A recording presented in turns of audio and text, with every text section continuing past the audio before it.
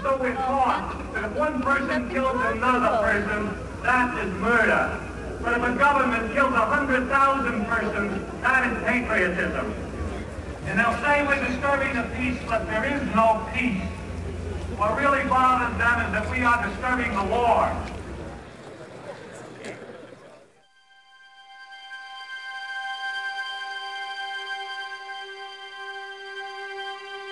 I start from the supposition that the world is topsy-turvy, that things are all wrong, that the wrong people are in jail and the wrong people are out of jail, that the wrong people are in power and the wrong people are out of power.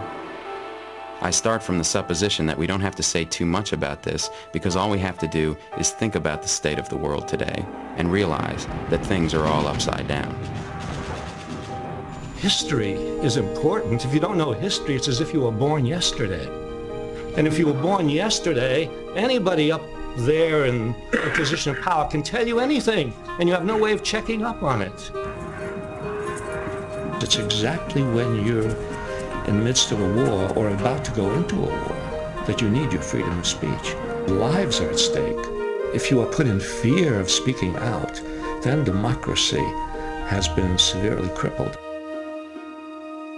When you think of people like Howard, you think of the person who really stands up to authority and understands radicalism in its basic meaning, that is, going to the root of problems and demanding that those problems be confronted. A life of political engagement is so much more interesting and so much more joyful and comradely than a life of private disengagement and private consumption. I don't believe it's possible to be neutral. The world is already moving in certain directions. And to be neutral, to be passive in a situation like that is to collaborate with whatever is going on. And I, as a teacher, do not want to be a collaborator with whatever is happening in the world. I want myself as a teacher, and I want you as students to intercede with whatever is happening in the world.